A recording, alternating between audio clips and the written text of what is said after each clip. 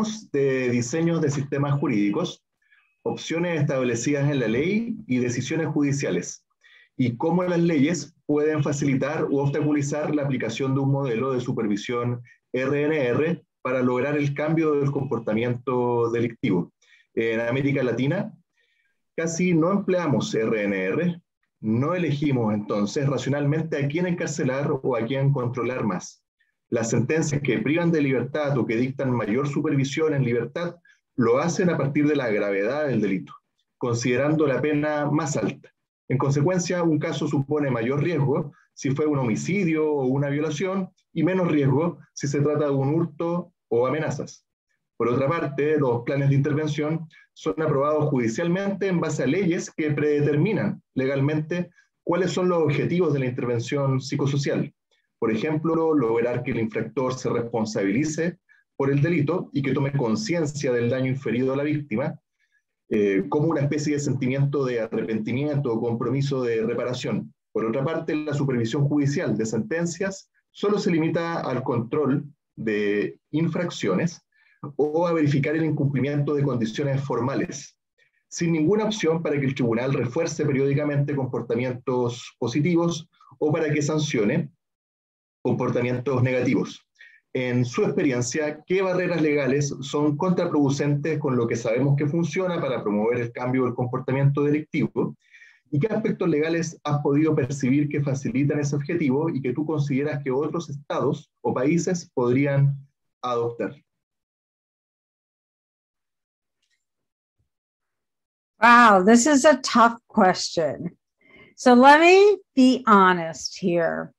I know you may think that the United States has a system of justice, but we actually are unraveling our system and are identifying it as more of a system of injustice, right? Where the poor are penalized more, where, we preserve the due processes for people with means. And I could go on to describe sort of, the inadequacies of the current legal system. But I think the question that you're asking has more to do with, if all things were equal, what are the doctrines that we should pursue?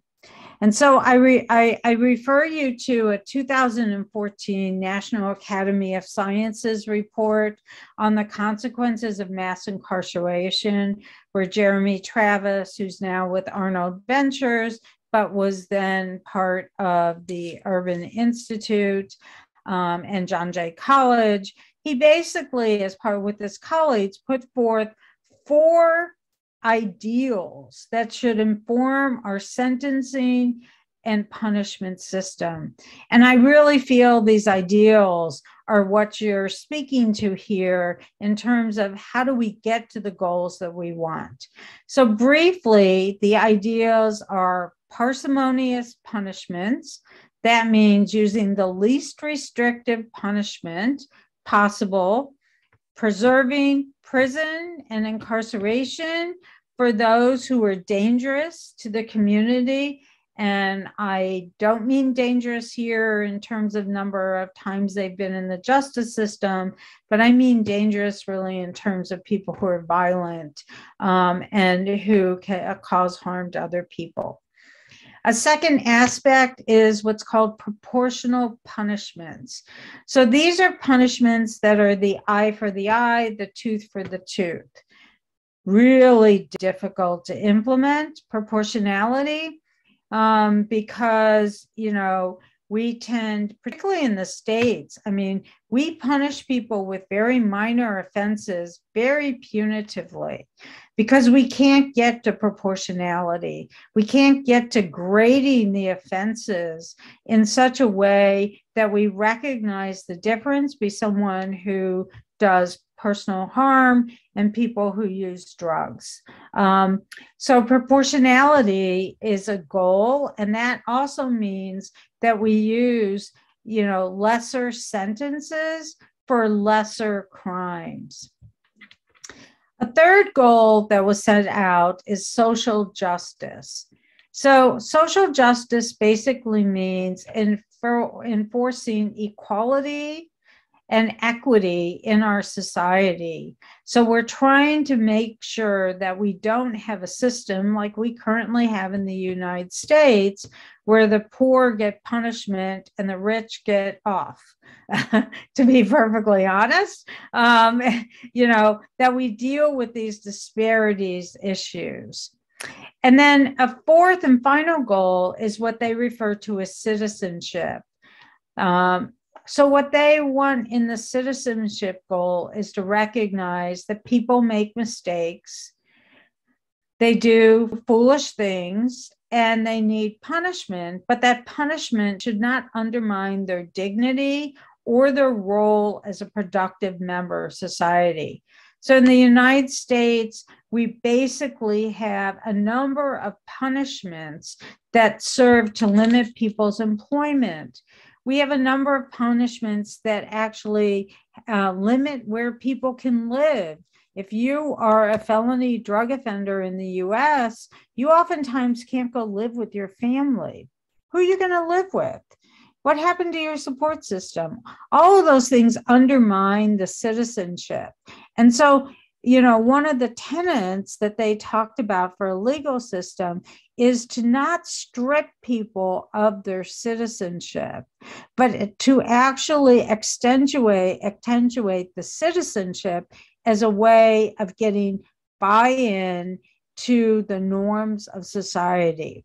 So I think if you were going to pursue things, thinking about those four tenets would be really important.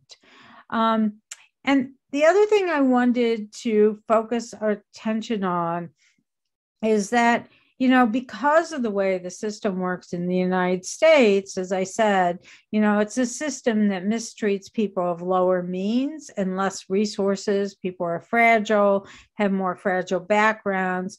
They're often considered part of the dangerous class, but they're not really dangerous in the sense of being violent or someone that you would fear of. They're only dangerous because we have identified that we can't reconcile their, social economic status with the appropriate and parsimonious interventions. So my guidance to you in thinking about these issues is to really think about the fact that, we have greater goals that a civil society should be pursuing in their punishment system. And those greater goals require us to basically deal with the inequities of society, such as education and housing and employment and living wages.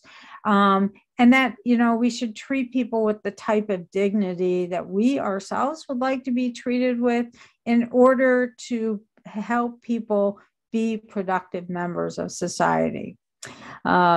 So a little bit off tangent to your question, but I think it's really important, these four tenets, and I particularly like them because it makes us do things that is part of the greater good instead of thinking about how we could, exalt a little bit of punishment on people. So thank you again.